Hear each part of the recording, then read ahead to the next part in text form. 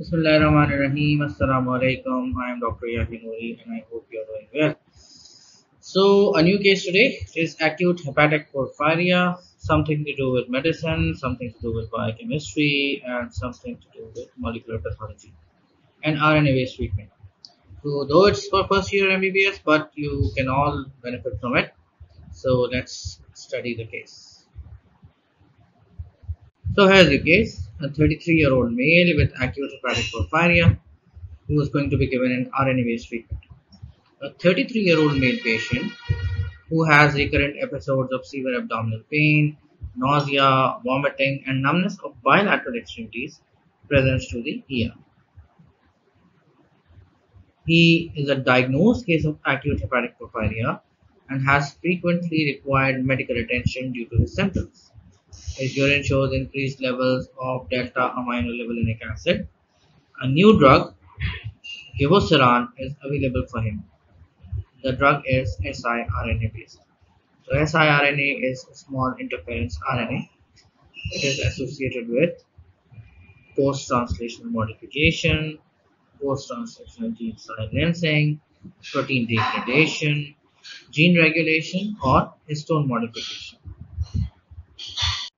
So here, in the first place, I would want you to think about the different roles or different types of RNAs play.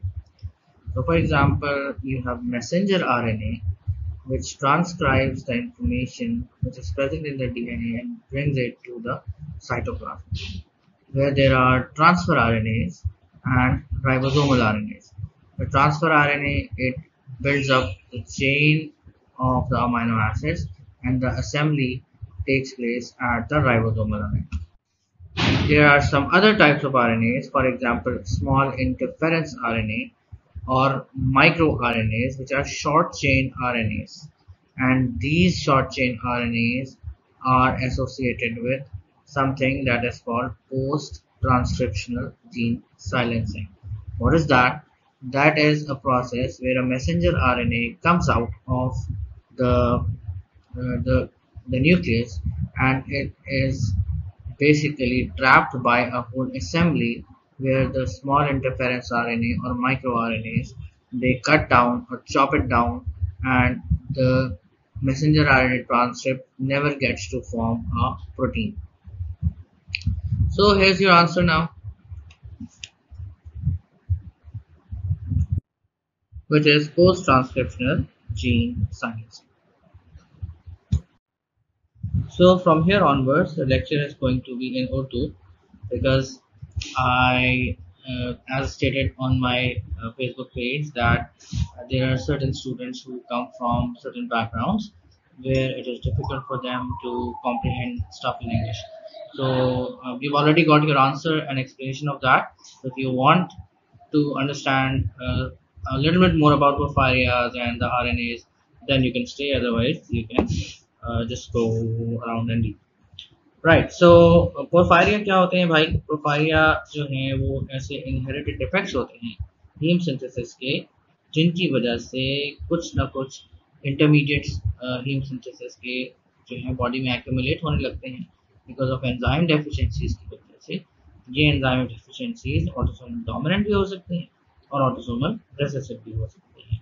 तो इन्हें हम पोरफायरेंस कह सकते हैं, porphyrin precursors कह सकते हैं. अब जब पोरफायरिया होता है तो उसकी वजह से कोई ना कोई इंटरमीडिएट मेटाबोलाइट्स बॉडी में एक्यूमुलेट होते हैं और उनके अपने कुछ पर्टिकुलर सिम्टम्स होते हैं. तो फॉर एग्जांपल अगर तो ऐसे पोरफायरेंस जो हैं वो बॉडी में एक्यूमुलेट हो रहे हैं जो कि टेट्रापायरोल रिंग फॉर्मेशन से पहले के हैं, तो उस सूरत में आपको न्यूरोसाइकियाट्रिक सिम्टम्स नज़र आएंगे, आपको एब्डोमिनल सिम्टम्स नज़र आएंगे. लेकिन अगर वो टेट्रापायरोल रिंग बनने के बाद वाले स्ट्रक्चर से मुतालिक है तो उस सूरत में आपको ज़्यादातर फोटोसेंसिटिविटी प्रोमिनेंटली नज़र आएगी. जब हम पोरफायरियास को क्लासिफाई करते हैं तो हम पोरफायरियास को क्लासिफाई करते हैं on the basis of whether the enzyme deficiencies are affecting एरिथ्रोपोएटिक precursors, या फिर यहाँ पे आके लिवर में ये एंजाइम डेफिशिएंसीज हो रही हैं. तो इस तरीके से हम उनको एरिथ्रोपोएटिक या हेपेटिक पोरफायरियाज कह सकते हैं। अच्छा, अब जो हेपेटिक पोरफायरियाज हैं इन्हें हम एक्यूट भी कह सकते हैं और क्रॉनिक भी कह सकते हैं। तो जो हमारा एक्यूट इंटरमिटेंट पोरफायरिया है वो आज हमारा कंसर्न था इस क्वेश्चन के अंदर। तो हम उसी की ट्रीटमेंट के हवाले से एक नई ड्रग के हिसाब से बात कर रहे थे जिसका नाम था गेवोसेरा। तो जनाब, अब एक्यूट हेपेटिक पोरफायरिया में होता क्या है? तो एक्यूट हेपेटिक पोरफायरिया के अंदर एक एंजाइम होता है एला डिहाइड्रेटेज, इसकी डेफिशिएंसी हो जाती है। तो अब जब इसकी डेफिशिएंसी हो जाती है तो इसकी वजह से मुख्तलिफ किस्म के पोरफायरियाज डेवलप होते हैं। इनमें जीआई सिम्टम्स आते हैं, न्यूरोसाइकेट्रिक सिम्टम्स आते हैं और मोटर सिम्टम्स आते हैं। साथ साथ फोटो सेंसिटिविटी भी होती है। और साथ में होता यह है कि एला और पोर्फोबिलिनोजेन दोनों जो हैं वो बॉडी में एक्यूमुलेट होना शुरू होते हैं, इनके लेवल्स रेज हो जाते हैं। हीम सिंथेसिस कम हो जाती है और हीम जो है वो एक एंजाइम होता है जिसका नाम होता है डेल्टा अमाइनो लेवलिनिक एसिड सिंथेज या एला सिंथेज।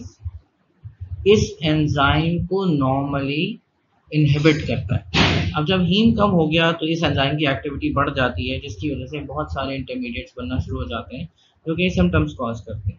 अब हमारी जो ड्रग है उसका काम क्या होना चाहिए कि वो एंजाइम के सिंथेसिस को रोके।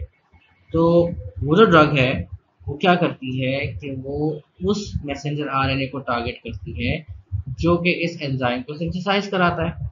तो इस तरीके से हम डेल्टा अमाइनो लेवलिनिक एसिड सिंथेज को जो siRNA बेस्ड ड्रग है उसकी मदद से रोकते हैं।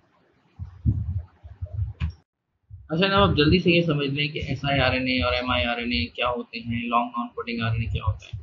तो जो siRNA होता है या miRNA होता है, ये बहुत छोटे आरएनए होते हैं, 20 बेस पेयर्स के आसपास इनकी लेंथ होती है। उनका काम क्या होता है कि जैसे ही मैसेंजर आरएनए ट्रांसक्राइब होकर निकलता है, ज़ाहिर है किसी जीन से निकल रहा है और उस जीन को ट्रांसक्राइब करके लेकर आ रहा है, तो उसको ये कैप्चर करते हैं इन द साइटोप्लाज्म और वहाँ पे एक बाकायदा पूरी मशीनरी होती है जिसकी मदद से ये डाइसर के नाम से एक प्रोटीन होता है, probably beyond the scope of your study, उसकी मदद से मिलकर ये उसे फ़ौरन चॉप डाउन कर देते हैं और नतीजतन जो जीन ट्रांसक्राइब होने के लिए अपनी प्रोडक्ट भेज रहा था वो साइलेंस हो जाता है। दैट मीन्स कि उसकी कोई प्रोडक्ट नहीं बन पाती। इसी तरीके से miRNA भी है और siRNA दोनों के एक जैसा हो गया। As compare to that long non coding RNA या LNC आरएनए जो है ये थोड़ा बड़ा होता है, 200 बेस पेयर्स करीब होता है और इसका जो फंक्शन है वो जीन रेगुलेशन। पीछे एक जिक्र आया था सो प्रोटीन डिग्रेडेशन में क्या होता है कि एक कंपोनेंट होता है यूबिक्विटिन, वो प्रोटीन के साथ अटैच हो जाता है। जब प्रोटीन के साथ यूबिक्विटिन अटैच होता है तो वो एक प्रोटियोसोम एक असेंबली होती है बाकायदा, उसके अंदर जाके प्रोटीन की डिग्रेडेशन हो जाती है। तो एक थोड़ी डिफरेंट सी स्टोरी है एज कम्पेयर टू के आरएनए का जो रोल है उसके मुकाबले, बट क्योंकि ऑप्शन में मौजूद था तो मैंने इस इसका जिक्र भी साथ ही कर दिया। तो जनाब, इसके साथ ही मुझे इजाज़त दें। हमारा व्हाट्सएप नंबर आपको नज़र आ जाएगा स्क्रीन पे, आप चाहें तो वो ग्रुप भी ज्वाइन कर सकते हैं जिस पर हम सारी अपडेट्स जो हैं वो आपके साथ शेयर करते रहेंगे, जो भी नई वीडियो अपलोड होगी। आप किसी भी ईयर से हैं आप ये वीडियोस देख सकते हैं because it's going to help you develop an overall vision of what's happening in the disease process. ज़ाहिर है बेसिक से लेके और क्लिनिकल तक इसको ब्रिज करेगा। This is the beauty of pathology. इंशाल्लाह आपको फिर मुलाकात होती है।